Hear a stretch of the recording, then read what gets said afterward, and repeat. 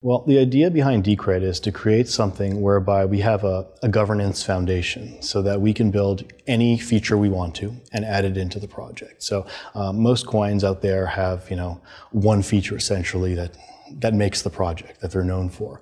The idea with Decred is, we want to be a sustainable currency that's going to be around for a long time. We want to be able to integrate all the best ideas from the space. So what we did first is the really hard part, building a technical foundation to be able to have that kind of thing happen. Bring features in and have controlled hard forks on chain and go from there. Basically, the Decred developers were originally Bitcoin developers, and they thought that if Bitcoin's going to be a money protocol, you're going to have multiple implementations of it, right? So it's like there's not one TCP/IP stack out there.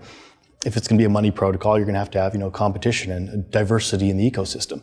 So what they did is they built something called BTC Suite. That's a Golang implementation of Bitcoin. And what they wanted to do is, build something with a robust, extensible code base so that they could add different features into Bitcoin eventually. Because they thought, the best technical ideas in Bitcoin would rise to the top and Bitcoin would develop and mature over time.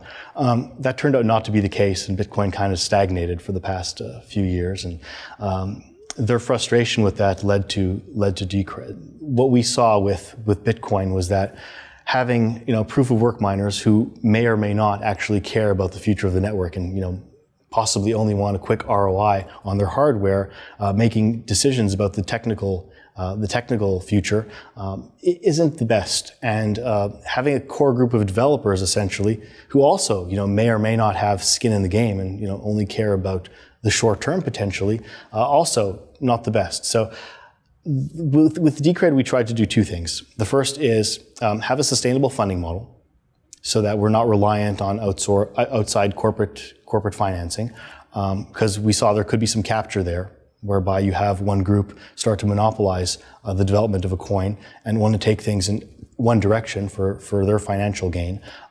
So that was one big part. Be self-funding and have the stakeholders, essentially people who own the coins, make all decisions relating to governance, as opposed to having proof of work take on that role. So with the hybrid proof of work, proof of stake, what happens is the block reward is divided into three. 60% of the block reward goes to proof of work, 30% of the block reward goes to proof of stake, and 10% goes into a project subsidy fund, which we use to develop Decred. Now, the way that works is that proof of work essentially builds the blocks just like in Bitcoin. But we've commoditized the block construction process, whereby after the block is built, their work is done. They don't get to make decisions about where the network goes. Proof of stake then goes and looks at the previous block that was built and votes on whether or not they believe it's valid. So think of it as like a two-factor authentication on a blockchain. So with proof of stake, you basically have the stakeholders making decisions on whether or not the chain should be extended. And since we require 5 votes on every block, 3 of those 5 votes have to decide that the block is valid for the chain to continue. To be a stakeholder, you take your Decred and you lock it up into something called a ticket.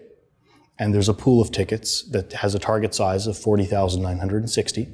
And it's just a lottery with a Poisson distribution, whereby every time a block is built, for that block to be valid, for it to conform to the consensus rules, 5 tickets must be randomly chosen and included in that block.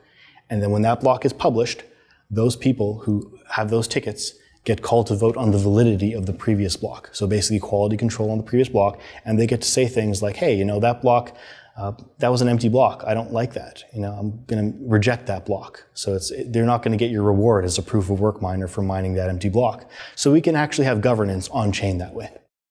We're privacy nuts at Decred. So that's why we have a lot of respect for what Zcash has done. We believe that, for a currency to be a currency, it has to be fungible. You need to have privacy. It's fundamental. You can't go buy a cup of coffee and have your net worth revealed. That just doesn't make sense. For these things to be usable, they need to be private. Maybe not by default, but privacy needs to at least be an option. So Decred, our view is that it's going to be something that we're going to put a lot of focus on in the near future. We're going to have a privacy implementation released within the next few months. And again, it's absolutely necessary for widespread adoption in our view.